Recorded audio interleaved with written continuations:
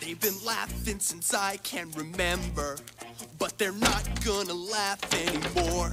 This is the funniest song ever. If you know, you know. That's all I gotta say. We look into each other's hearts, far and never too far apart, and maybe love is the reason why. First time ever we're seeing it eye to eye. A Goofy movie. The hard truth about parenting. The hard truth being that all y'all motherfuckers suck at parenting. If you were born in my generation, you know, 1998, 1997, you know, the 90s, you have probably seen this movie before. I know a lot of black people like to call this movie as their own, say it's like a part of black culture, but like, this is like the whitest movie ever. What the fuck? I don't know. Saying the Goofy movie represents black culture or something along the lines of that is like saying Mickey Mouse is black because of the color of his skin. Like, we don't claim that motherfucker. But you know, Steamboat Willie,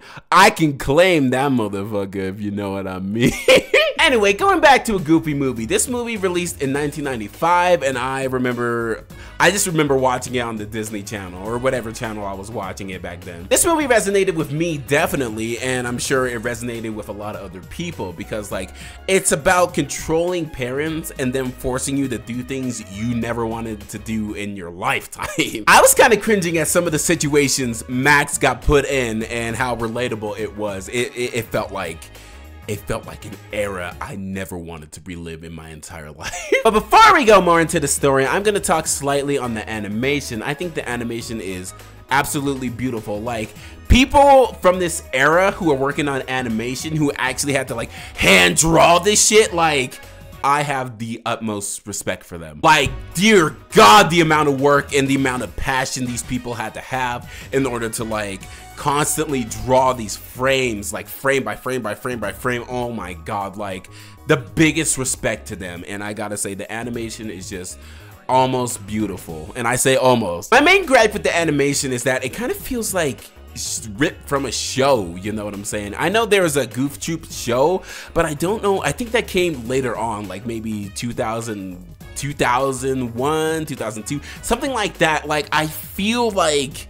the Goofy movie came out first and it just feels like a show. It doesn't really feel like a movie, you know what I'm saying? And I know that sounds like I'm kind of hating, I'm really not. It feels like show-esque. Like, the other animations that Disney had back in the day, even like 40 years ago, like with Bambi, like it felt like a movie. The Goofy movie doesn't feel like a movie. It feels very flat in that it's like lacking a lot of like vibrant colors, which I know 1998, I think that's when The Lion King released.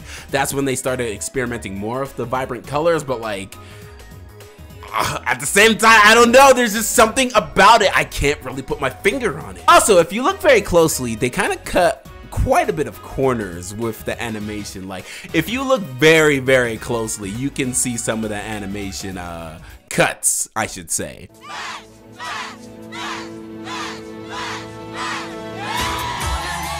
Now, talking on the music, it's not really a musical. It's like somewhat a musical. I don't know what to call this. There's parts to where it does feel like a musical, but like the majority of the music is just kind of like just background music, just songs in general. They do fit the mood, but like they're just not really musical-esque. And I gotta say, thank God they didn't have Goofy sing as much, because oh my God, if I had to hear Goofy sing one more fucking time, it's so bad. But yeah, the songs with Powerline are absolutely fine. They're like very Michael Jackson inspired, and so that's why they're banger. That's why they're good. Now, talking a little bit on the score. The score is it's half and half.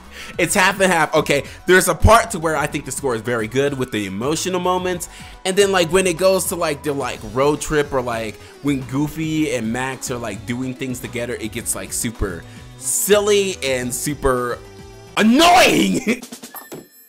Woohoo! Strike-ola! Yeah, thank you, yes, and the crowd goes wild.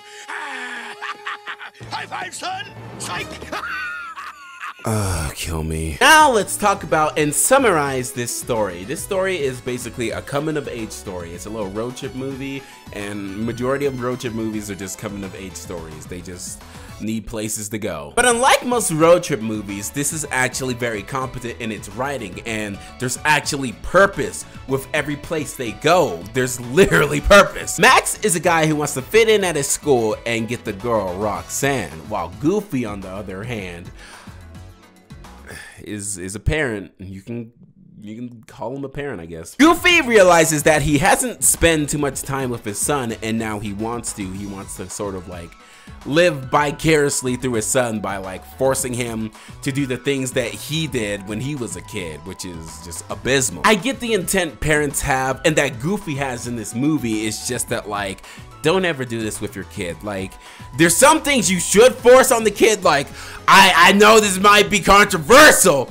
but I think the kid should learn how to work and how to be a functioning member of society, so that like they don't end up like some of these people in this internet land who don't know how to live their life. Yeah, there's some stuff like that you should definitely force your kid to learn, but like making them relive what you lived through and they're not enjoying it, especially when they're a teenager, maybe you should just back off a little bit and start communicating with your child more. That's the better approach. Like, Goofy and Max do learn good bonding and like good communication throughout this trip at the very end. It's just that like getting to that point was very, very difficult, especially like when your parent just doesn't want to listen. But yeah, Max and Goofy kind of start out hating each other because they're not communicating very well. But as the trip goes on, Goofy starts to ease up in order to like let Max be himself more and stop being so controlling.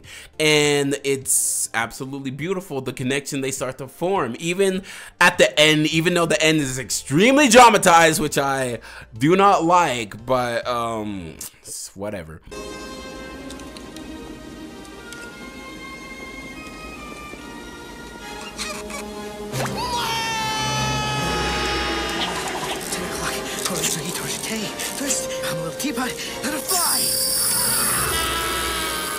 This part is so corny and overdramatic. Throughout this movie, even at the very end, it feels extremely real and down to earth, and I gotta applaud the writers for that. It's absolutely amazing. They showcase kids hating their parents because they're forcing them to do something they don't want to do, and it's extremely well. They also showcase different parenting styles, which I very much appreciate and I very much saw throughout my childhood.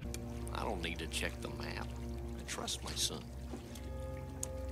You know, maybe Max isn't all the things that you think a son should be, but he loves me. Hey, my son respects me.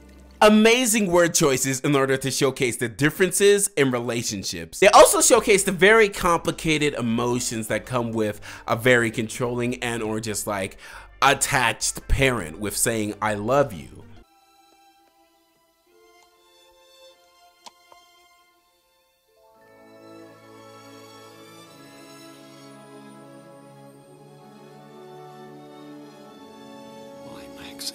This is honestly the realest moment of the movie for me, and I'm glad they treated it with respect because I love you is earned. It's not given out like a lot of parents just expect it to be. This movie has so much going for it and it's almost a spectacle, but I have to say that age kind of doesn't do this movie too well. The messaging is definitely still relevant to present day. It's just that like a lot of the jokes, a lot of the humor, and a lot of just like things that naturally age. All that being said, I think I'm gonna give this movie a solid 7. I think it's written very well. The main thing for me that really holds this movie back from being anything higher is definitely just Goofy singing and just Goofy in general. I do not like Goofy until the end, to where I can understand him, but like even then, I just don't like him. But that's all I have to say. Anyway, how's it going, pups? It's a canine, and I'm out. Black people trying to tell me this is a black movie. Ain't no black dad is taking his son fishing. I'm sorry.